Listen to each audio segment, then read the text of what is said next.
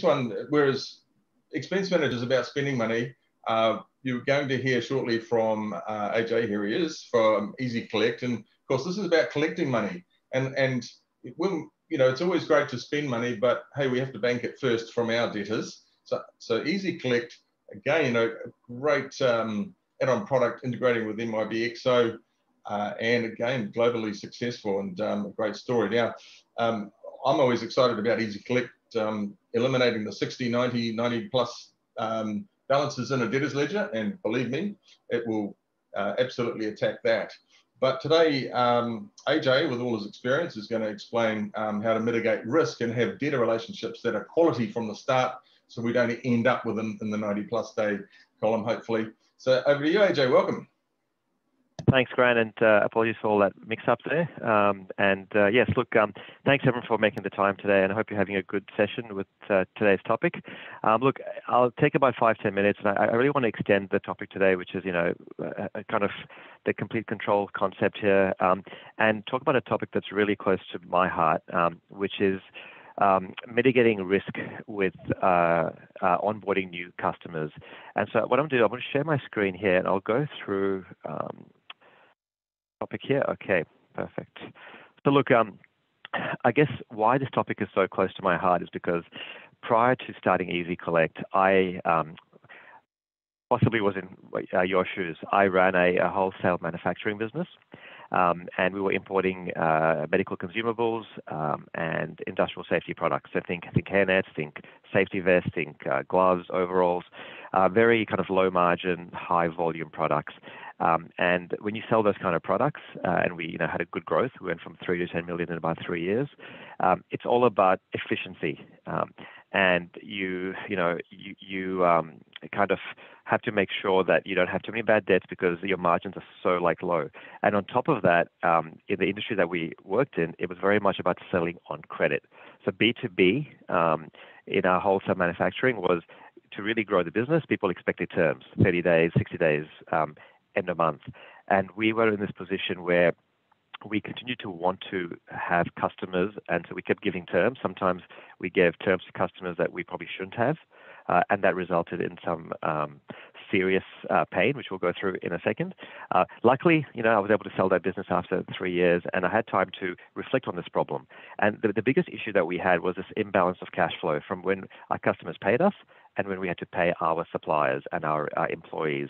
And that's how ezyCollect started. But really, what I want to talk to you about today is the first part of that journey. When you first start working with your prospects, the question I want to ask you, and I'd love for you to use the chat here or the polls, or, do you have a process for onboarding new customers to your business, or are you just adding bad debts? Now, if I can tell you a story of what happened in my business, was my onboarding process, I would say, was a very wishy-washy process. It's a very technical term here, I know. And it was very much a case of sending out to customers a paper-based 1 or 2 page form that really captured their details, like who's your directors, how much credit do you want, who's your accounts payables contact, give me 3 trade references. This was the best part of the application. Give me 3 trade references. And I don't know, Grant, if you went to a bank to get a business loan, and you ask your bank manager that, hey, give me $10,000 and I'll give you 3 good references that say that I'm a good guy, you think that would work? No. No, right. Look, I mean, and I think us in the B2B world have been living in this different world where that's the norm, right? And so the question I had here for you, and this is why it's so passionate to me, I felt this pain. I wrote off about 50 to 100K a year in bad debts. And with what I want to show you today is I want to show you how you can solve that, so you don't have to live that pain in your business. And I'm not saying that trade credit is a bad thing. We all need to have trade credit because it builds trust. Trust is super important, right? And it's just about the fact that sometimes as business owners, we get a bit overzealous in wanting to sell and get that sale closed, that we sometimes don't necessarily follow a data-first approach, which is something which I'm more and more passionate about. And I want to show you today in a live demo in just a few minutes how you can do this, how you can onboard customers with a data-first approach. The other thing is, The trade application is the first interaction a customer has with your brand, and you want to make sure that delights your customers. It's not a wishy-washy experience. It's kind of saying to customers, this is how my company expects to work. We expect this level of professionalism from you. And so the process, which is manual or forms, sent back and forth with writing that's not very legible, doesn't work anymore, right? We have to find a way that's automated and streamlined that allows you to represent your brand in the best way, but yet make data-based decisions and reduce the friction. You want to get a sale quickly, right? So you want to send the customer an application form online, they fill it up, and within minutes you can make a decision and invoice the same day, right? That's what we want to show you. How can you actually increase sales, reduce your risk, and delight your customers with a really nice experience, right? So what I want to do is quickly flick to a live demo here. And if some of you have used ezyCollect in the past, what you're seeing here is the ezyCollect screen. And within this, there's a module called Credit Applications. Now, in the Credit Applications section, what you would do is you'd go and set up your own custom application form that you want to set up with your branding, your colors, your logos, your terms and conditions, your privacy policy, and any welcome text that you might want to have, and you can save that. That is literally as hard as it is to get your online application form up and running. As soon as you do that, you'll have your own unique URL, which you can paste into your website. You can send it to your customers or your prospects as an email, and it's a digital application form that you've got today. So that's tick one. You've already started with automation and streamlining the process.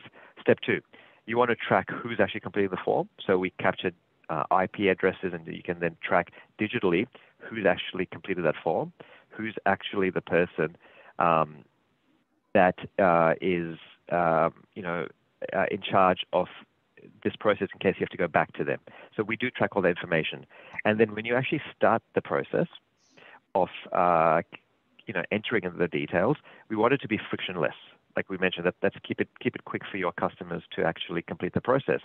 So if they know their ABN, everything else in the form can be pre-filled. If you think about it, your name, your address, your director details, we grab information from ASIC, from ABR, and they go through a process here of really just validating that the information we have on file is correct. And we do that through our own partnerships with credit reporting bureaus, with third-party tools to bring it all into the system.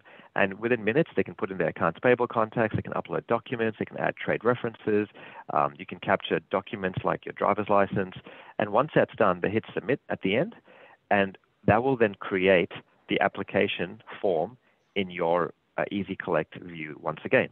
And you can see some could be partially completed, some could be fully complete. So I'll go to the one that's fully complete here.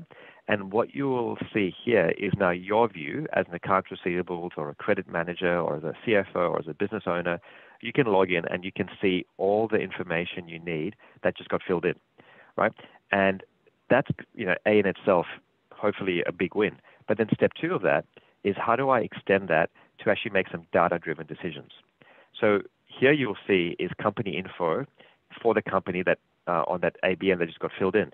And you can now cross-reference this company info that's being dragged up from different sources and say, hey, they said that, for example, I know that Mr. Arjun Singh is the director of ezyCollect, but in the form they said somebody else was the director. So you can start questioning these things. You can start building a better level of trust to know, hey, what they're filling in is what they're actually saying and what is the actual truth, right? And this is part of the process of making better decisions, because if you have the right customers, then chasing them becomes much, much easier.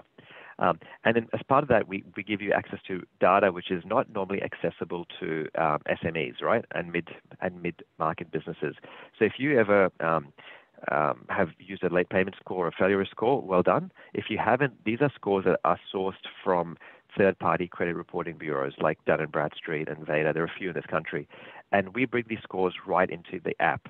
A late payment score, for example, is a chance that someone's going to pay late in the next 12 months. Failure risk score is a chance someone's going to fail in the next 12 months. This is information that you want to know. Because if you know this information, you can make better decisions on how much credit you want to extend. Do you want to extend credit at all? Do you want to go on a COD basis? I know in my last business, if I had this information, I would have saved myself 30, 40K in bad debts every year. That is, line profit out of your pocket.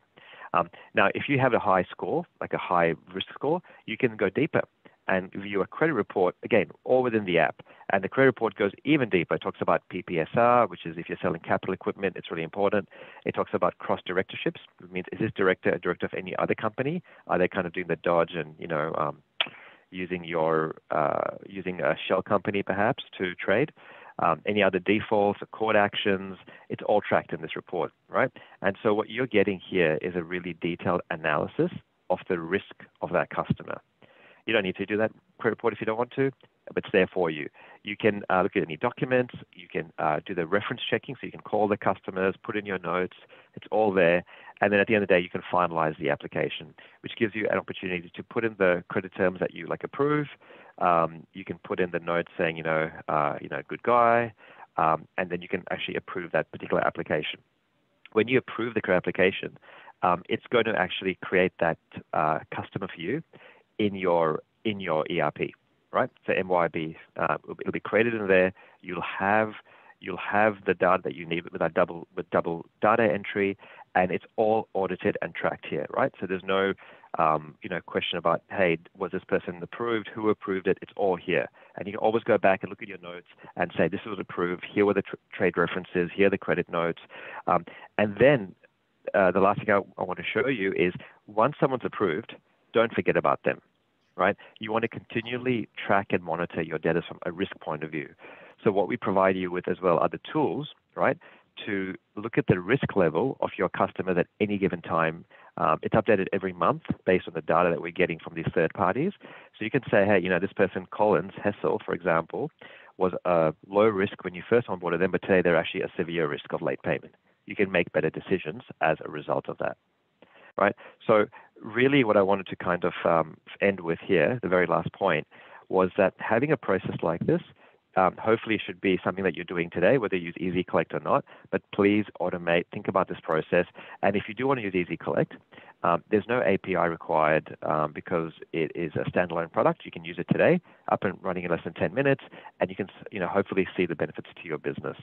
If you have any questions, feel free to reach out to the folks at Kilimanjaro Enterprise or myself, AJ, at ezycollect.com.au, and we can sort of get you started. So there's a poll that we've just put up as well. If you would love to just learn what people are doing, so please go ahead and fill that up, and I will hand back to you, Grant.